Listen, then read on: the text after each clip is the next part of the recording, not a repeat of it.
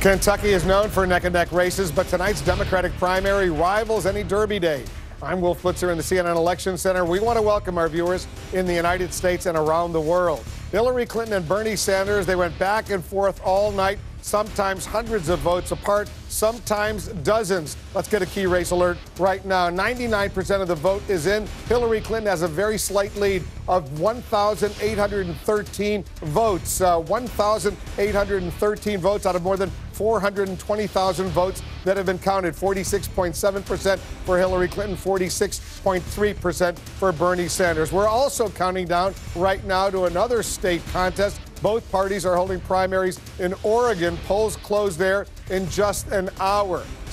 Bernie Sanders has been hoping to delay Hillary Clinton's march to the nomination, while on the Republican side, the presumptive nominee, Donald Trump, is looking to reach that magic number of delegates ahead of the GOP convention. Tonight, there's also concern among Democrats that disturbances at this past weekend's Nevada State Democratic Convention could be repeated at the national convention in July. Let's go to CNN's Manu Raju. He's got the latest on this very worrisome development. Manu, what are you learning?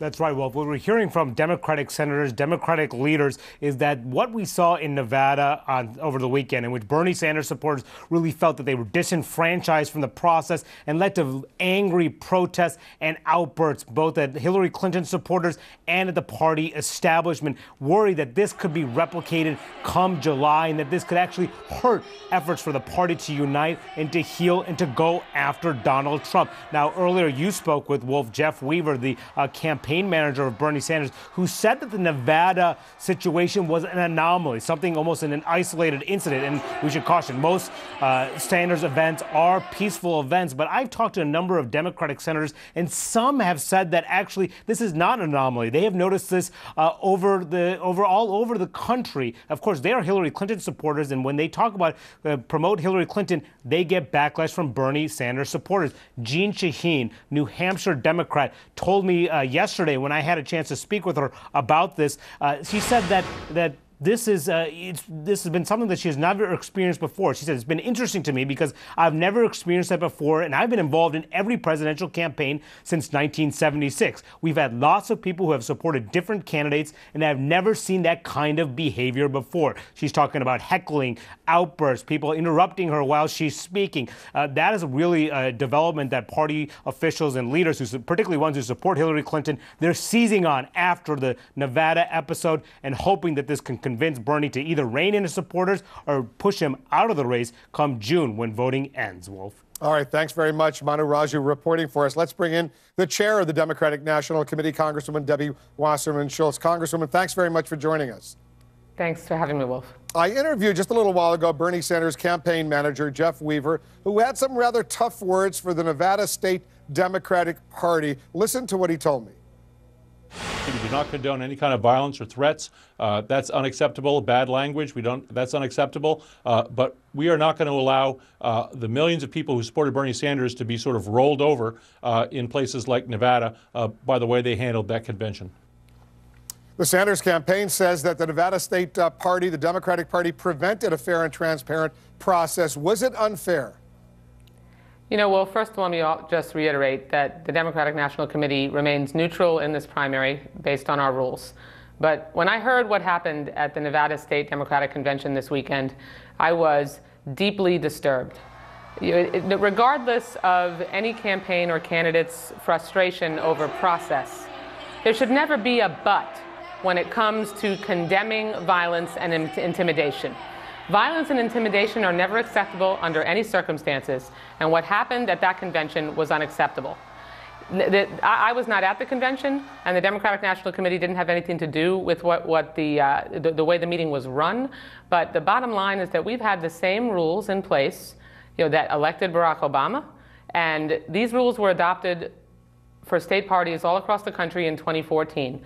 They were followed, and even if the Sanders supporters were frustrated, there is never, under any circumstance, a place for violence and intimidation to be resorted to in response. Congresswoman, the Nevada State Democratic Party said, and I'm quoting now, that Sanders' campaign staff and supporters incited violence and chaos. Those are pretty strong words. Does the DNC believe the Sanders campaign, that staffers actually incited violence? Well, like I said, I was not there, but I do know, because there was video and acknowledgement, that chairs were thrown at the stage, that violence was used, that the state party chair, Roberta Lang, who has worked in the trenches to elect Democrats for decades, has been threatened. Her children, her child has had implied threats where people have called and said they know where her child goes to school. This is unacceptable behavior, and the Sanders campaign and Senator Sanders himself should not only outright condemn that specific conduct, but they also need to take steps to prevent it and make sure that their supporters understand that the most important and correct way to respond to any frustration they have over process is to be civil and orderly, not respond with violence and intimidation. And that needs to be unequivocally condemned. And unfortunately, it has not been unequivocally condemned. Have you reached out directly to Bernie Sanders to talk to him about your concerns? I have not.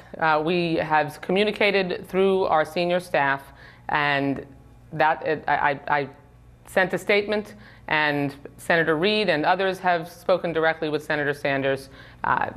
I think it should be pretty clear to anybody that violence and intimidation is never acceptable under any circumstances, and it should be condemned, and there are no ifs, ands, or buts about it. Why not call him? Why not reach out? You're the leader of the Democratic Party. Why not make a phone call to Senator Sanders and tell him exactly what you just told us? You know, after I heard that Senator Reid that Leader Reid had had a conversation with Senator Sanders, and he publicly announced that he felt that Senator Sanders was going to respond appropriately and issue a statement, I was comfortable that one conversation was enough. Unfortunately, the senator's response was anything but acceptable. It certainly did not condemn his supporters for acting violently or engaging in intimidation tactics, and instead added more fuel to the fire. Like I said, you can be frustrated with the process, but in the United States of America, and especially in the Democratic Party, it is never appropriate to act in any way other than civilly and in an orderly fashion, and address process concerns in a civil way. It is never okay for violence and intimidation to be the response to that frustration. That's what happens with the Trump campaign. We can never resort to the tactics that they engage in. Congresswoman, how are you going to make sure, given the anger out there, given the passion out there, that you can prevent this kind of chaos from developing at the Democratic National Convention in Philadelphia? Well, I think that as a result of this happening this weekend, we will have conversations both at the staff level as well as my having conversations with the candidates, so that we can make sure that both campaigns are focused on making sure that we can allow this process for the duration of the primary to play out in a civil and orderly way, and make sure that we don't do anything that is going to make it more challenging for us to unify behind our eventual nominee so we can elect a Democratic president.